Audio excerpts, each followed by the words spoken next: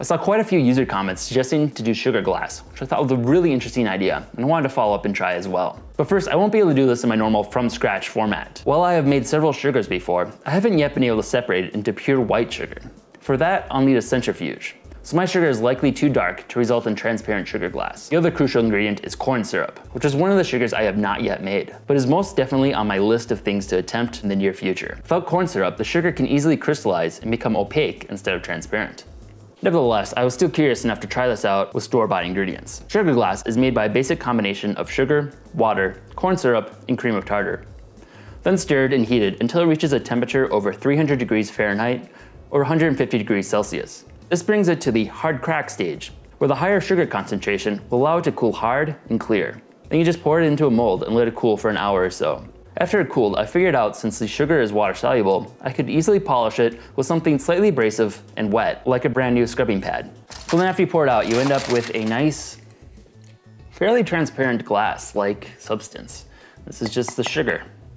But actually turned out pretty good. It's slightly caramelized, that's why it's not perfectly clear. You can see through this pretty good. This is kind of rough, so it's pretty distorted. One of the first things I did was try it in a ladle and made a convex lens, which is basically a magnifying glass. And you can actually use that to enlarge things pretty well. Which really begs the question, why isn't anybody making edible magnifying glasses? Because I think that'd be pretty cool.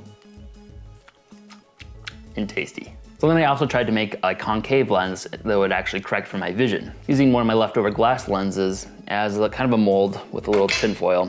Ended up with something that kind of looks like a peanut butter cup. It does have a slight curvature. I had to polish it a little bit to make it more effective, and it's definitely not perfectly sphere. But when I look through it, it actually does a pretty good job. Like, I can definitely see better with this.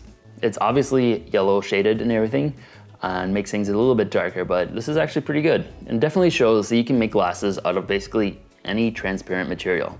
And then lastly, since I had the leftover frames for my ice glasses that weren't being of much use since the ice melted, and actually make a set of glasses.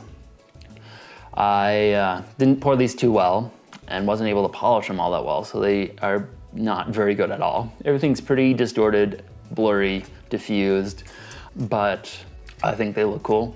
I could probably smooth them out and make a decent pair of sunglasses. And if not, they're always a good treat. So I just want to give a quick shout out to all of our new subscribers. Over the past month, we have gained over 50,000 new subscribers, which has been really exciting. And with that, I also want to give a big thanks to everyone who supported us on Patreon. We are, as of right now, just shy of our first goal that will keep us sustained and cover our operational costs. To all of our supporters of $5 or more, you can check out on Patreon and watch an exclusive vlog by Chris, where he explains what he does for the show, as well as taking my challenge to make a monocle using one of the lenses left over from when I made my glasses. So thanks again to everybody. I'm gonna be experimenting with doing more of these direct responses to user comments in the future, so let me know if you like it or if I should just not bother.